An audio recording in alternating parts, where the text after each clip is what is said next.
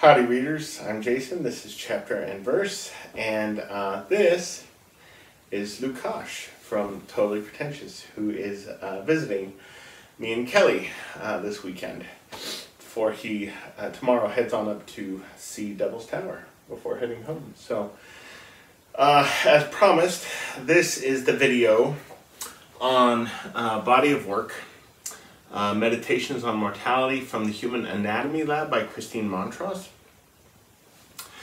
And I was going to review this at the end of June, which was when I was supposed to do this, for my Mortality project, which is called You Carry a Coffin Today, Mortality in Literature and Film, in which I spend the year moving through books and films that deal with the issue of death. But I knew that Lukas had read the book for the project last month, and so I thought it would be fun for us to just engage in conversation or dialogue about it while he was here. So that's why this video is coming to you later than planned. So before we get into that, just a couple of things about the book. Christine Montross, before she went to medical school to become a doctor, she got her MFA in poetry, and so she was trained as a poet. And so this book, which is part memoir, part history, I think for me really benefits from the fact that she brings the eye of a poet and the sensibility of a poet to the subject matter. I have read this before, I have taught it before. I'm only halfway through my reread right now, but I feel like I'm comfortable enough with it to be able to chat about it with Lukas. So that is the intro. Lukas came to this book for the first time, reading it last month, and so I guess I'll just begin by asking you what were your impressions of it as a whole, I suppose, and also what it specifically had to say about mortality and about our relationship to mortality. Yeah.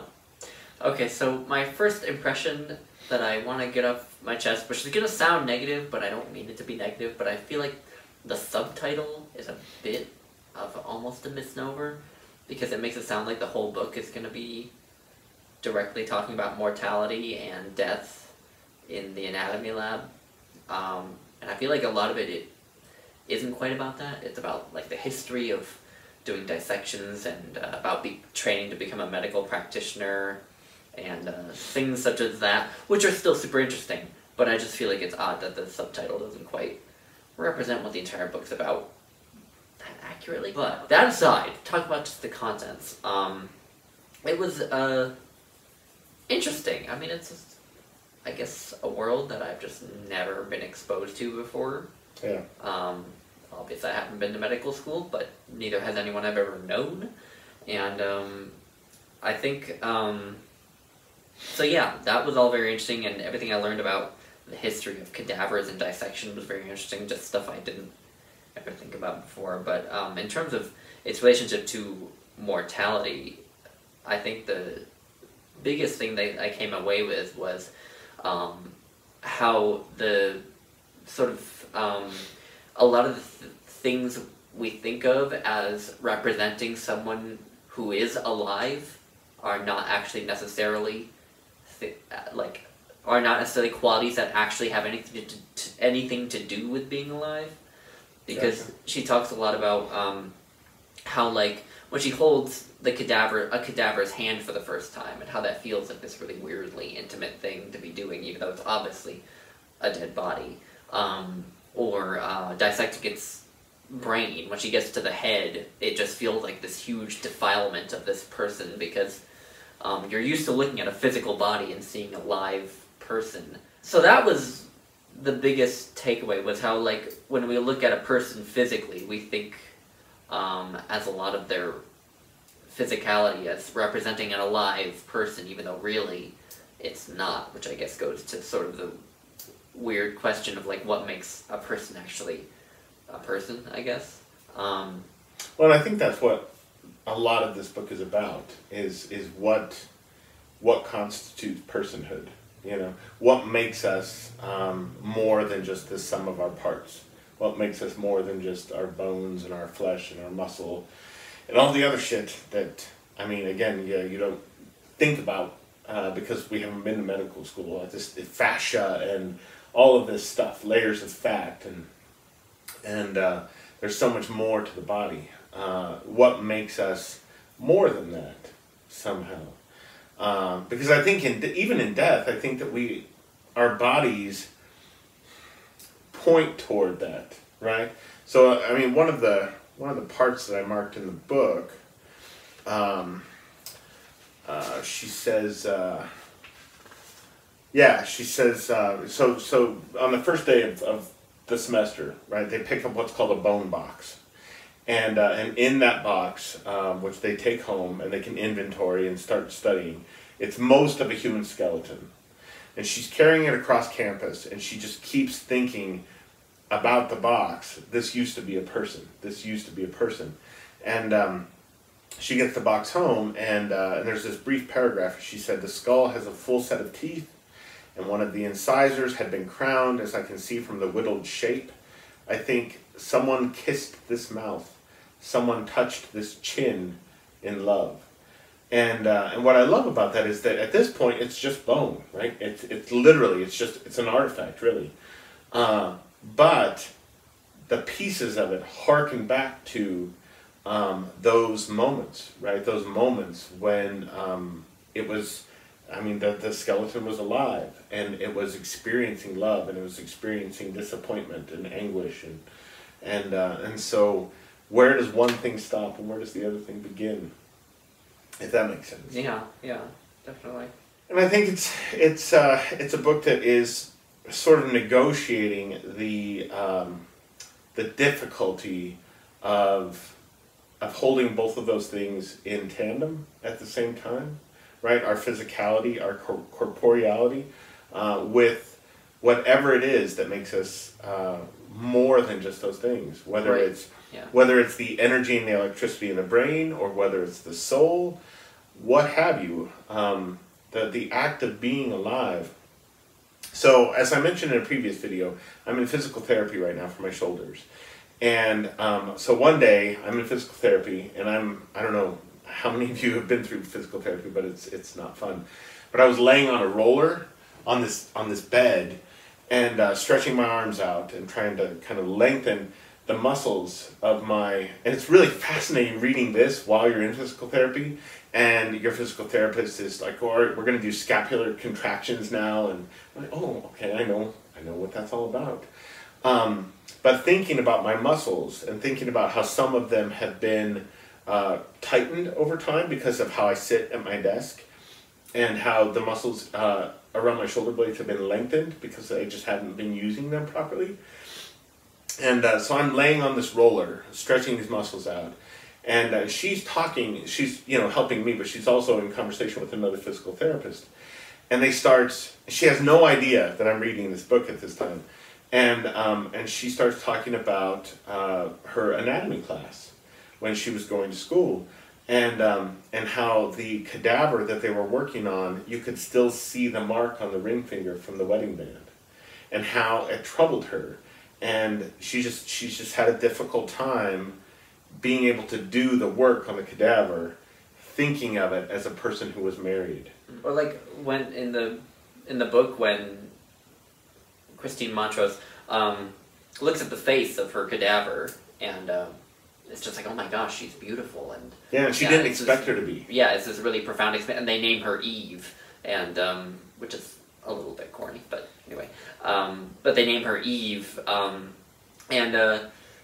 yeah, I feel like, because just with the way we interact with people every day, we're conditioned to think of interactions between body parts as signifying personhood, and yet intellectually, when you look at a cadaver, intellectually you tell yourself, well, this isn't a person, but because you've been conditioned to think of a body as a person, because you interact with people every day physically in one degree or another, you can't help it just because you're conditioned to think of it that way. One of the things that the book did for me, that I think the first time I read it, but more so this time, is it reminded me of specific scenes from other books, and more precisely from other movies,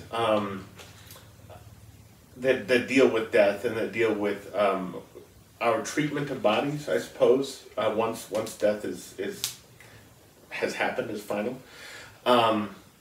In particular, I won't go into the scene because Lukas hasn't read the book or seen the film, but those of you who have seen the film of Never Let Me Go, Kazuo Ishiguro's novel, that last scene in the movie with Andrew Garfield's character, you'll know what I'm talking about. But also in Kundun, have you ever seen Kundun? Martin Scorsese's Kundun, about the Dalai Lama. And so this young boy, right, I mean, they discover he's the reincarnation of the Dalai Lama, and then when he's a young man, his father dies, okay? And he hasn't had a lot of connection with his father since being found to be the Dalai Lama. And then what they do with his father's body, they take his father's body out, and it's not a burial, it's not a funeral, anything like this. They literally cut his father up, and they strip all of the meat off the bones. And he's present for this. He's not, involved in it, but he's kind of overseeing it. And this is just a practice in that culture. And they strip all the meat and flesh off of his father's bones, and they throw it to the vultures, so that his father can essentially be put to use. His father's body can be put to use and recycled. And it reminded me as well of A Midnight Clear, which was a film directed by Keith Gordon based on a William Wharton novel. It's a World War II story, excuse me. And there's a scene in that movie where the character played by Frank Whaley, who they call Mother, if I remember right. It's been a long time since I've seen it. He dies, and they bring his body in, and they're in a villa, and it's wintertime, and they heat a bathtub of water, and they put their friend's naked body into this water, and his friends bathe his body, his dead body, and they clean the crusted blood out of the bullet holes and everything. And that's just one of the things that this book did for me, is made me think about what it says, I suppose, about us, how we treat the bodies of the dead. Well, she goes at some length into cultural differences and how cadavers are treated.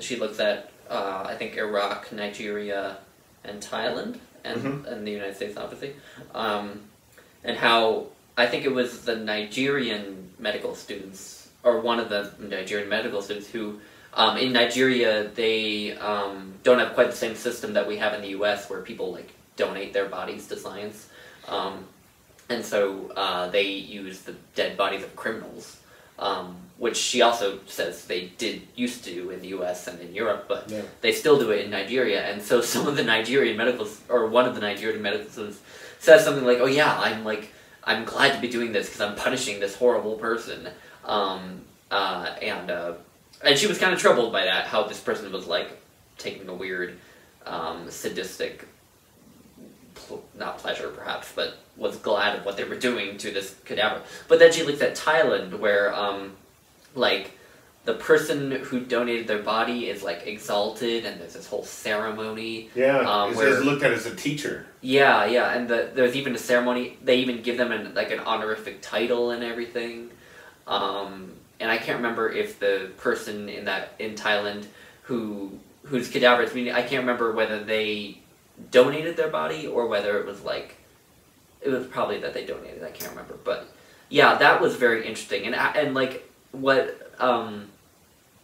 what came to my mind in that too was how in Thailand, at least looking at Thailand, since that's the one she talks about, how they have a greater emphasis on, because we have the idea in the West too, but this idea of memento mori, you must remember, you must die. And it seems like the way that she talks about how in Thailand they treat dead bodies for dissection, they have a much greater sense of reminding people that this is what happens to you. You're, everything you might do, you might think is super important, but you're just gonna die. That sense seems a lot more salient to them in that one culture, at least, versus the U.S., where I think we sort of try to live forgetting that we die, that we're gonna die. Yeah, we do. So not to give too much away, but Lukas and I saw Midsommar last night, and one of the things in Midsommar, so it's about this cult, and when members of the cult reach the age of 72, they volunteer their own deaths, and I was mortified watching it. It's a great movie, but that scene mortified me, and the characters, the American characters and the British characters in the film were mortified. And then one of the cult members tries to explain it. This is how we do things, and you guys put people into nursing homes, etc., etc., and that seems very strange and alien to us. And it's fascinating because you find yourself watching that film. Part of you find yourself going, "Oh, that makes a lot of sense. I get that." But then you remember what happens to these to this 72-year-old man and 72-year-old woman, and you're like, "Oh no, nursing home seems like a good idea." It's weird how cultures approach these things differently, and I think that we can look at that cult in the film as it's distinct culture, right? It exists within the Western world, but very much so apart from the Western world. So one of the things I'm curious about, Lukas, is when you were reading this book, did it make you? And we've never talked about this. I mean, what you want done with your body after you die. Did this book make you rethink or kind of re-examine what you would like to have done, whether you want to be cremated or buried or have your body donated to be used in medical schools like this? Because I find myself wondering about it as I'm reading. Yeah. I don't know. I didn't consider... Well, it did cross my mind thinking about whether or not I might want to have my body donated. Ever since... So, you know the show Adam Ruins Everything? No, I don't know. Oh, okay. Well, it's the show where this guy named Adam just goes into these different areas of the world and just sort of ruins them. So one of the episodes he did, just as the example that's relevant, is funerals. And he talks about how environmentally unfriendly everything we do to dead bodies is, essentially, because it uses up a lot of energy. Mm-hmm. And even cremating actually uses up a lot of energy. And actually the most environmentally friendly way to treat a dead body is to stick it in a biodegradable sack and just sort of bury it in the ground somewhere in the woods, basically, because then it'll just biodegrade and that'll be all. So that's what I thought I would like done with my body for a long time, although it's hard to have that done with someone's body because that's not widely accepted at least in the US. There are I think there are a couple places in the US where you can have that done to a recently deceased, but it's hard to have that done to. So that's what I always thought, but reading this book was the first time where I considered donating my body. But I think they just cremate the bodies after they finish, yeah. So it would essentially be having yourself cremated after having, Well, one of the things I found really interesting about that, because, they do cremate the bodies afterward, is that each station with each cadaver has a bag attached to it, and it's asked of them to try to save as much of the kind of waste from the body through the process of cremation, right? They're constantly digging fat away and scraping fat away from things so that all of the body can be cremated together. And this has been a taboo for a very, very long time in Western culture, this idea that the body all the parts of the body need to remain together. We saw this in this Republic of Suffering. I seem to remember in Dickens's novel, Our Mutual Friend, so there's a character in that book who's an articulator of bones, and there is something in that novel, it's been a long time since I've read it, that touches on this idea that bodies need to remain whole, And I think much of it comes from this idea of bodily resurrection from the Christian tradition, that a body will be raised in full, and so it all needs to be there.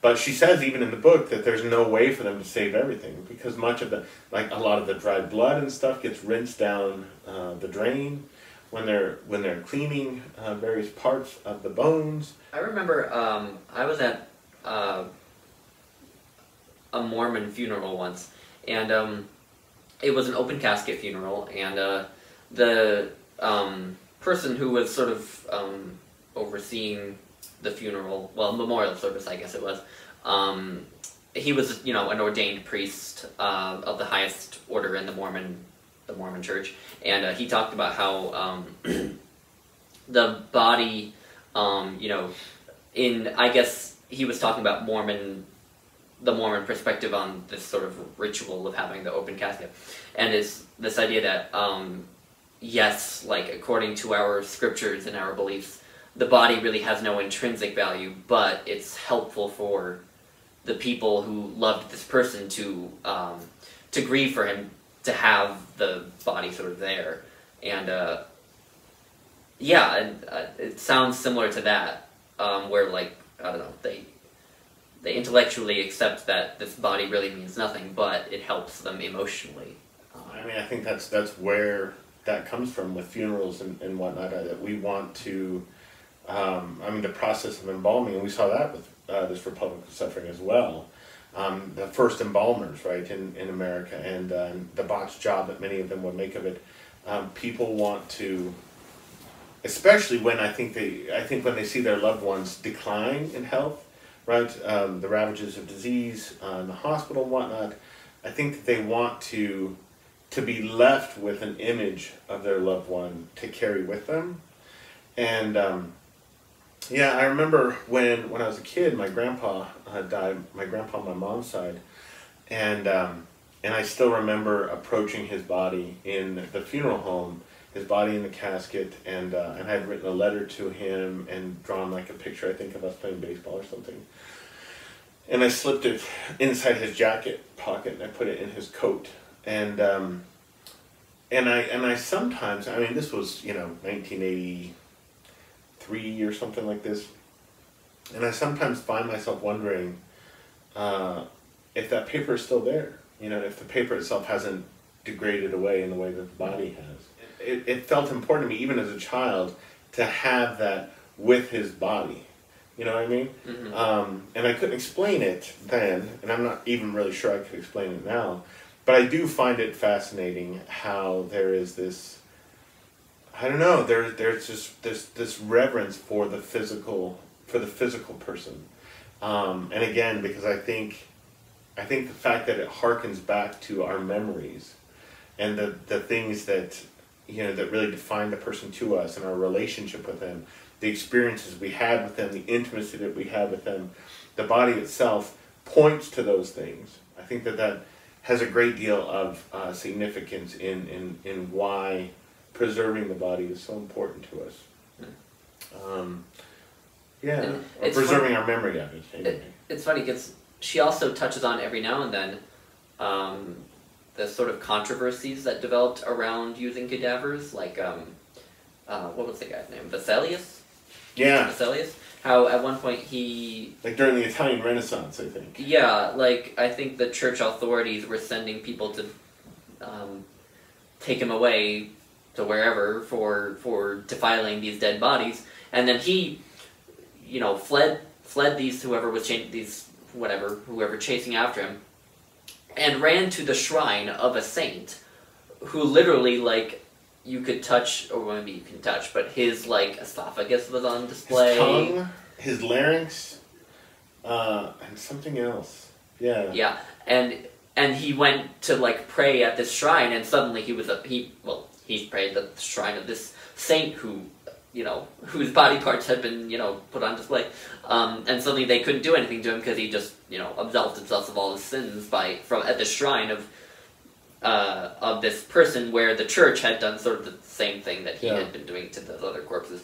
And also, Christine Montross tells us about visiting the shrine of Saint Catherine, I think, Yeah, I haven't got there yet in the review. Where they literally have, like, the body sitting, you know, sitting inside of a monastery, like, presumably they did something to mummify it, but there's literally the body of the saint sitting there.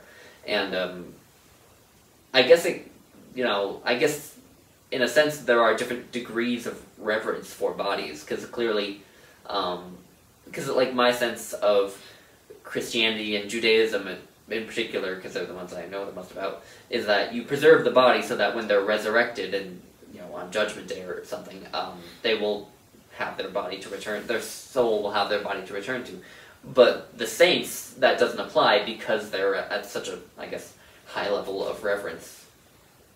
Yeah, a level 10 holiness. Yeah. I found myself thinking, so a couple of weeks ago, my friend Dan and I watched, it, I had seen it multiple times before, but we watched The Assassination of Jesse James by the coward Robert Ford.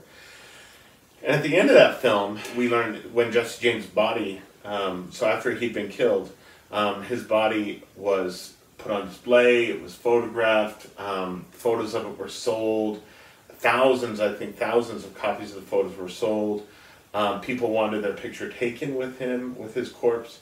And reading this book, it made me think about these things that we do, whether it's through celebrity, you know, or whether it's through acts of violence, the things that human beings do to desecrate other bodies. If in fact there's nothing more to it after death, right? If it's nothing but matter, then one has to wonder, like, why should it matter, right? Where does this idea of desecration come from if there's nothing to it? And it reminded me of, so after 9/11 happened and we went over, America's troops went over to the Middle East and started wreaking havoc in Iraq, there was a story that caused quite a stir of American soldiers urinating on the dead bodies of fallen Iraqi soldiers or Al-Qaeda soldiers. I can't remember what it was.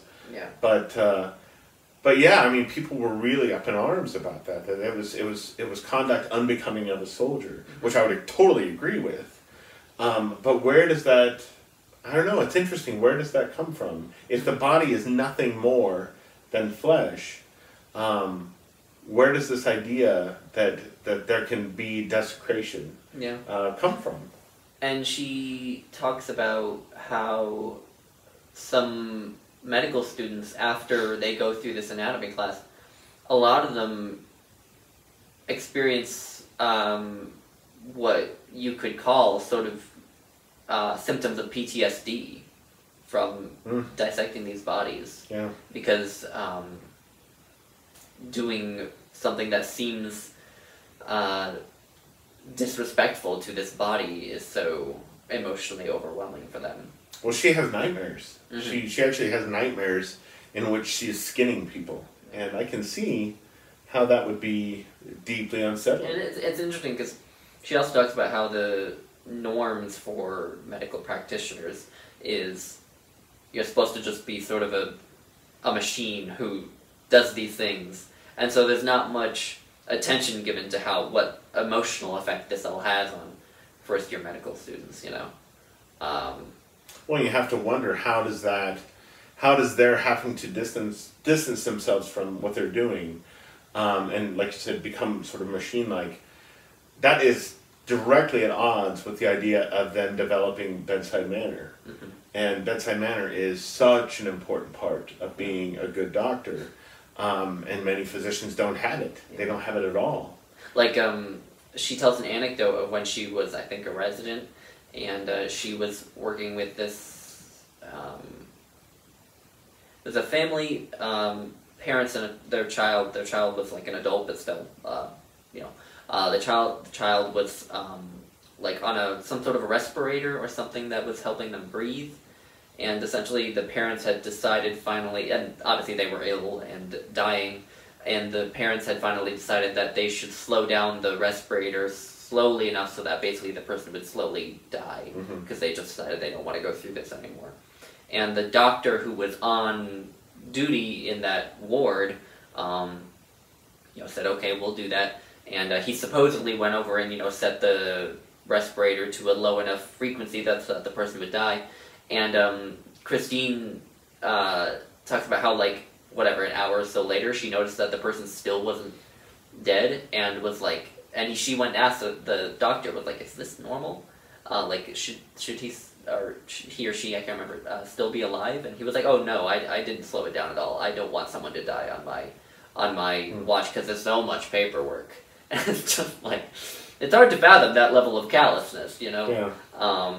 Well, we saw that I think a little bit in. Did you read Wit? I watched the movie. Okay. Yeah. And then that young doctor who was kind of overseeing her case in that movie, we see a little bit of that. Yeah. In that film. This is a book that, and again, I've read it once before. I'm halfway through it again.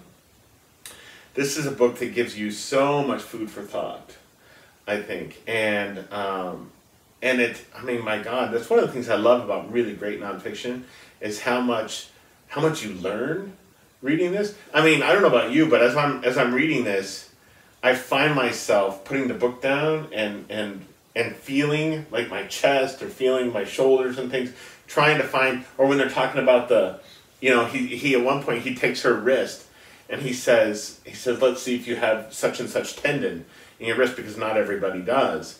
And she says, underneath some faint blue lines of veins or whatever, you can see this. And I think I have that. I think I have it.